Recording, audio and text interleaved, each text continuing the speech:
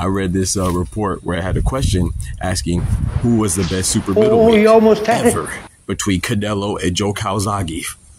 What? If I tell you I'm good, probably you will say I'm boasting.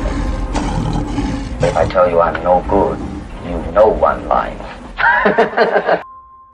Yo, what's good, YouTube? It's your boy, Dr. PGNG Emperor. You gotta get money back for another YouTube video. Banger, man. Yes, sir. Yes, man. I don't know what time it is. The doctor's in the house, man. Check this out. So today it makes me laugh because I just saw this thing that I just thought it was very, very, very funny, man. Very comical and ridiculous even. You know, I read this report where it had a question asking who was the best super middleweight ever between Canelo and JOE CALZAGHE. What? Huh? What? I said Canelo and who? I said who? All right, come on, man. Y'all know me, man. You know my boxing channel, man. Dr. Boxing Talk. We respect all the fighters, man. That's what we always gonna do. We forever will do.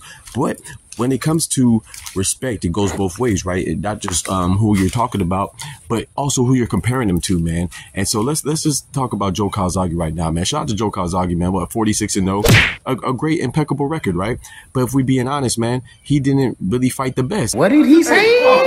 Not really. He didn't fight the best at all. You know what I'm saying?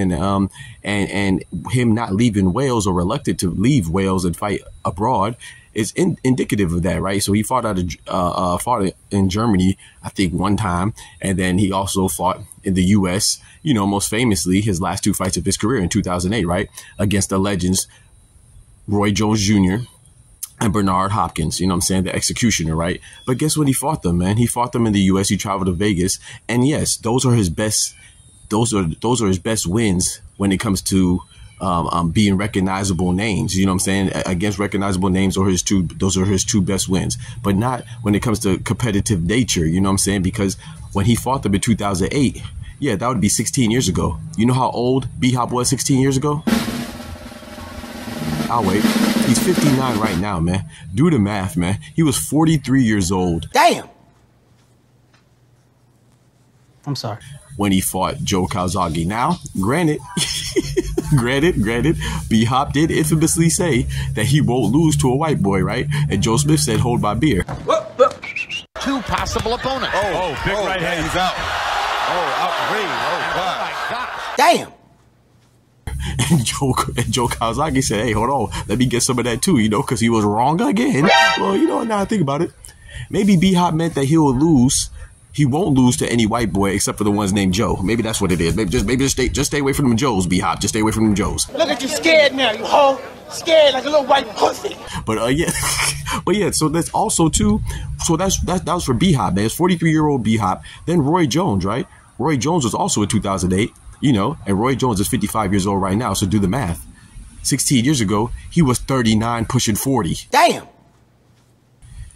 And last time I checked, this is Roy Jones, not LeBron James. LeBron James is the only person on earth, him and Diana Taurasi, who got better, arguably, when they were 39. It's not applicable to Roy Jones. As great and phenomenal as he is, big salute to Roy Jones. So he beat them when they were well over the edge, well over their peaks, well beyond their primes, man. So if you really want to think about it, are those really good wins?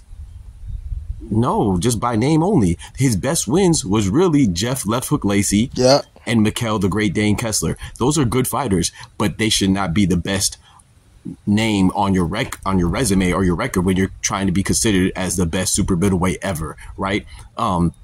In addition to that, you could say that, hey, maybe you want to count Saki Obika. He was on Contender. No disrespect to those who have been on Contender, because that was a great show. It produced, you know, K9 Bundridge. It produced Sergio Moore, you know, Peter Manfredo, who we also fought, but like Alfonso Gomez as well. But like that's not good enough to be called the best super middleweight. Like he didn't even fight Andre Ward. Right? He didn't fight Andre Ward. He didn't fight Carl Froch. He didn't fight Edison Miranda. Hell, he didn't fight Arthur Abram, right? So there's just so many gaps, man, you know, and hell, he didn't even fight Lucian Butte or even Librado Andrade or my guy Robert Stiglitz. Now, I'm not saying that he wouldn't beat them. He probably would beat them, maybe, you know what I'm saying? But the fact is that he didn't even fight those contenders. So how can you be considered the best? Now let's go to old Cinnamon, man. Saul Canelo Alvarez, bro. Not only is he undisputed at super middleweight, but he's the first ever Gonna finish off Caleb Penn, and down goes Penn, and the undisputed super middleweight champion of the world, Saul Canelo ever undisputed at super middleweight. So that's his crown. Now the knock on Canelo, like I went on with JOE CALZAGHE, the plethora of folks he didn't fight, the multitude of capable fighters that he didn't fight. The only knock on Canelo right now of who he didn't fight is very recent, right? And that's David El Monstro Benavidez. That's the only knock on him. Yeah. Because Canelo fought even when he was smaller. Who did he fight? He fought arguably the GOAT in Floyd Mayweather. Yeah. He fought Hall of Famer Sugar Shane Mosley. Yeah. He fought Hall of Famer Miguel Cotto. Yeah. If you want to say they were old, that's okay. JOE CALZAGHE fought old folks too, and Roy Jones and B-Hop. That was the whole point of me saying that, because I knew you were going to try to get me there. You see me? You said, we good and we thorough around here, man. We thorough, you know. And then also, you know, Canelo Alvarez fought a trilogy with Triple G. He moved all the way up to light heavyweight and fought Sergey Kovalev. You know, he already lost. He wasn't necessarily the crusher, but he was still a capable fighter. You know, and he still challenged himself, even though he lost against Bivol. He still challenged himself and moved up and fought Bivol.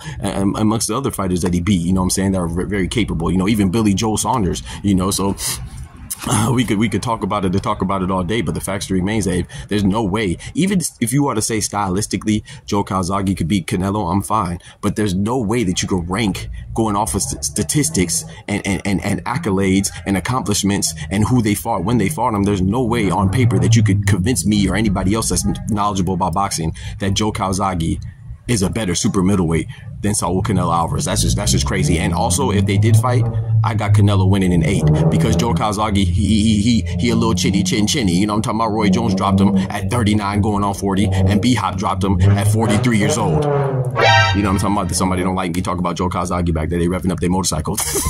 But I will repeat it once again. JOE CALZAGHE got dropped by a 43-year-old B-Hop.